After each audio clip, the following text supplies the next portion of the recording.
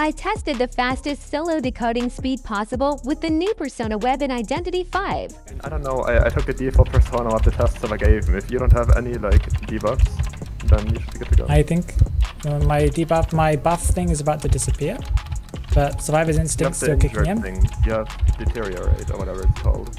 Yeah, does that gives you 5% less while you're injured, but I can't really get rid of that. Oh, okay. Shame. Why am I not getting any calibrations? Because mine's like less calibrations, it's like part of her kit.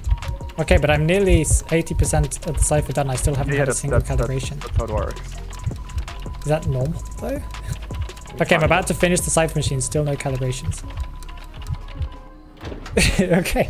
Yeah, well,